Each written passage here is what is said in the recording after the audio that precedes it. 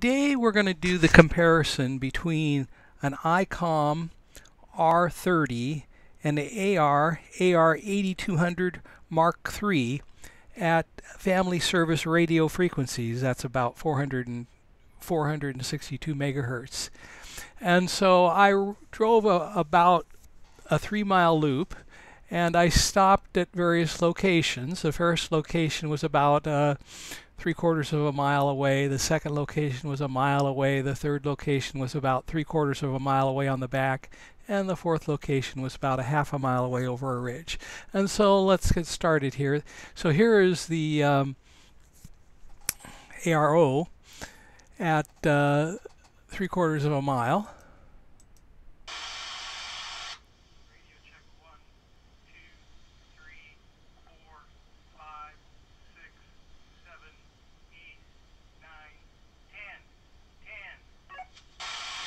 Okay, and here's the IC-R30, the R30, at the same location, 3/4 of a mile away.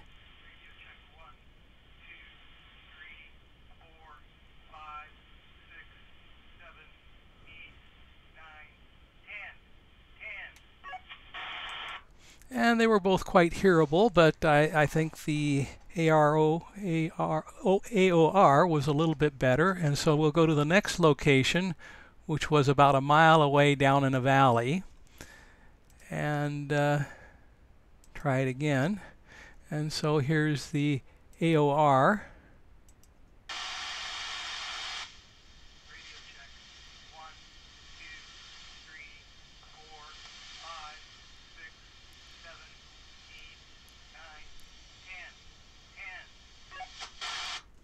And here's the R30.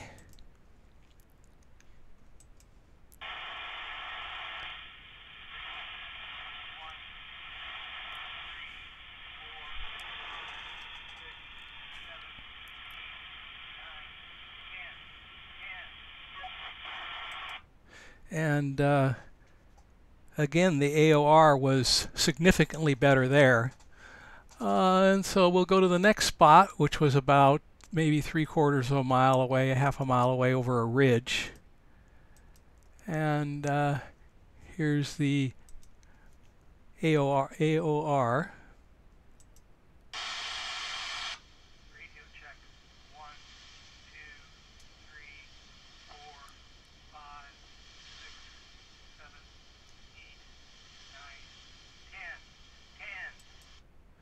And here's the Icom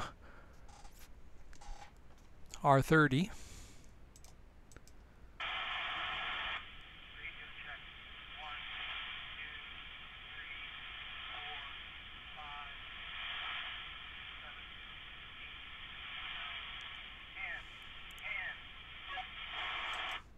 And again, they were both quite hearable, but the AOR had less noise in it. And they both have the noise limiting turned on. Okay, and then here's the last location, which is about a half a mile away over a ridge.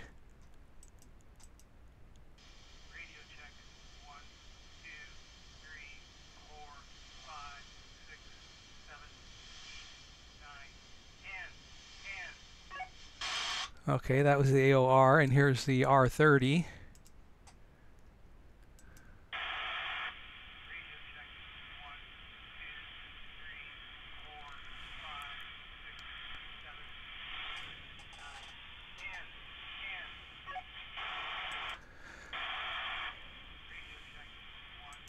And so that was at the family service radio frequencies, about 462 megahertz. And we're running off a split antenna with exactly the same leads, length of leads going to the machines.